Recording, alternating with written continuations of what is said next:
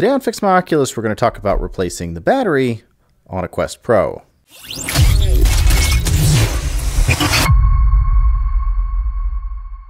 Alright guys, welcome back to the channel. Today we're going to be doing a repair on a Quest Pro. We don't do a whole lot of these just because there's not a whole lot of them out there. The Quest Pros weren't really popular units, especially not compared to things like the Quest 2 and the Quest 3. But just like any VR headset, they do run into issues and they do need to be fixed sometimes. The Quest Pro, as most of you know, is a standalone headset, which means that it has its own internal lithium-ion battery. And again, just like any other standalone VR headset, or really anything with a lithium-ion battery, if you use it enough or you don't use it the right way, eventually you will run into issues with it, like not holding a charge properly or not even holding a charge at all. And that's where we're at with this unit. This unit was sent in to us because it doesn't really hold a charge. You can only really play on it when you're plugged in. And what's the fun of having a standalone VR headset if you can't play on it wirelessly, at least sometimes? Before we get into this repair, I want to throw it out there that if you guys do need replacement batteries for your Quest devices, whether that's the Quest Pro or a different headset, or if you really need this repair on your Quest Pro and you finish watching this video and you decide it's really not something that you want to take on by yourself, you can check out our website, fixmyoculus.com, for repair services and parts. If this is your first time checking out the channel and you enjoy videos like this, leave us a like and consider subscribing. It really helps us out, helps the channel grow. We're doing our best here to bring more information about VR repair and maintenance to all VR users, and the wider our audience is, the more people we can tell. So with that out of the way, let's go ahead and get started on this repair. You are going to need a screwdriver for this job. I am going to go over the bit sizes as we kind of go through this repair. I always recommend having a set of tweezers on hand, and a pry tool always comes in handy for putting things back together and taking them apart. The first thing we're going to do is we're going to take off this pad here on the back,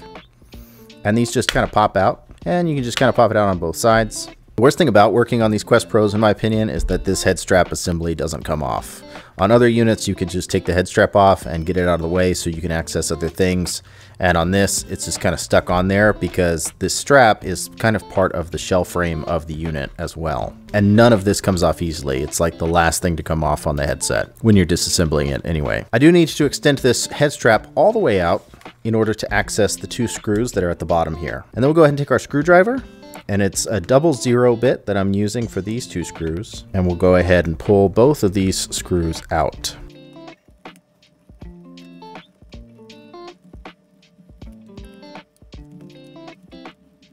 These screws don't actually need to come all the way out, but you'll know when they're out because this will become free floating now. And then we can kind of tighten this back up just to kind of get it out of our way a little bit. And now we have access to 5 more screws. There's 2 on this side, 2 on this side, and then 1 in the middle. We're going to go ahead and take off these 4 screws first.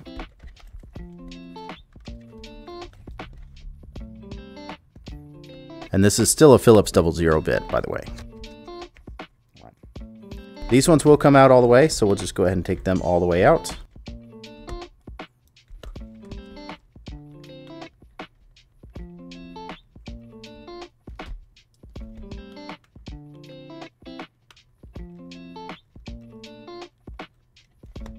And then we have 1 more screw in the middle here. We'll go ahead and take that out next. Now that I've got all 5 screws out, we can go ahead and separate this plastic, and we'll just use our pry tool, kind of get under from the back side, and just pop these clips.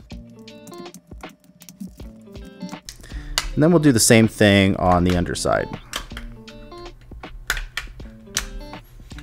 And now this battery compartment will just kind of separate away from the head strap.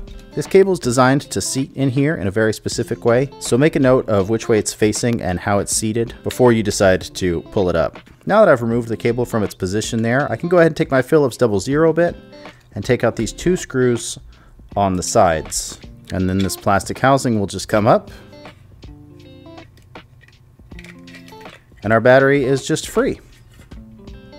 Easy peasy. There's a little plastic clasp that sits on this connector here. We can just go ahead and take that off, set that off to the side, and then there's some tape here that kind of holds the battery in place. Once I've taken that tape off, we can just go ahead and unplug our old battery.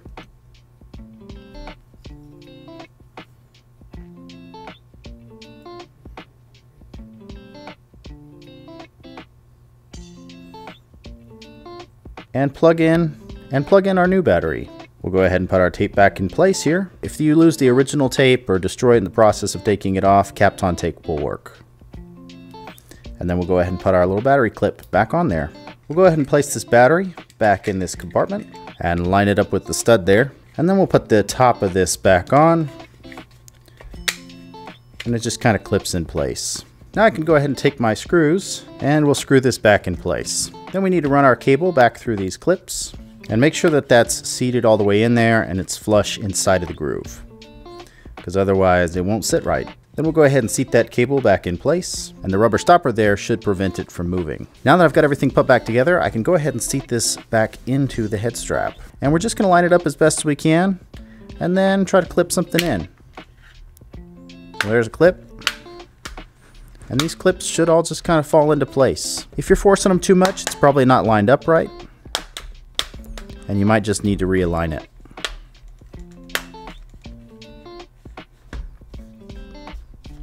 Cool, and that is looking pretty good. Now we'll go ahead and put our 5 screws back in place, and I'll just kind of go in reverse order here.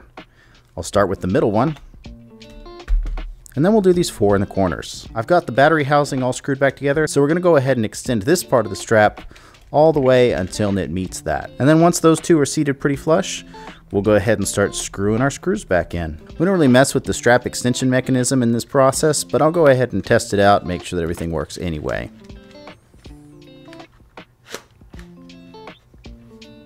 And that looks pretty good to me. And then finally, we're going to clip this head strap pad back in.